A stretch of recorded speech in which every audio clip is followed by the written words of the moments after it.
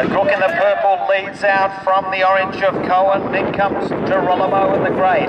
Chasing him hard, Keenan in the black, going okay. In the pink is Hamish Adams. Then the yellow has got around Mohammed Zeed. He's got around Neil Brennan, as has the blue Shane Ezard. Further back to the white Jack Dodorico. And Stevens, well, he's got a lot of ground to make up. He's running smoothly, but they've really went hard in front.